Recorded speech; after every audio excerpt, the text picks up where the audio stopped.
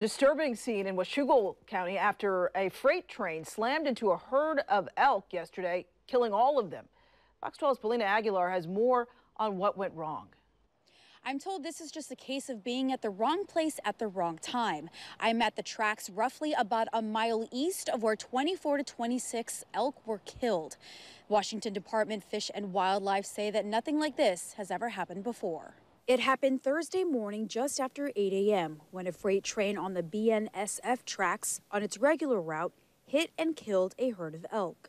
WDFW says it's not unusual for elk to be in the area or near the tracks, but it is unusual for such a high number of elk to be along or on the track. There's a lot of farmland and flat areas in this particular area, but where this particular incident occurred, it's very steep. And it's possible they were using the train track as a travel corridor. Here is a map.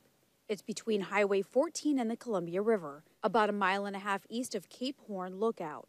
We're told it's a very remote, non-trespassing area that's only accessible by foot.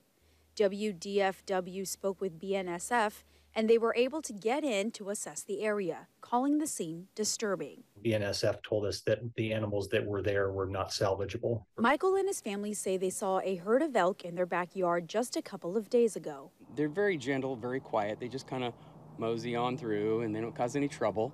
And, you'll watch them and it'll look like there's about 10 or 20 of them.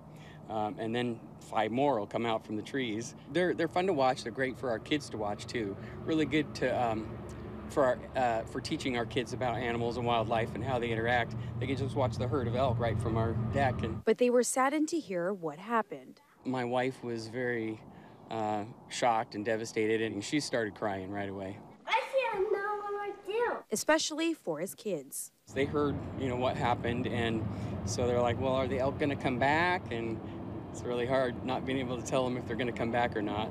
We are told that this is not a normal occurrence, and the Washington Department of Fish and Wildlife say that they don't foresee this happening again in the near future.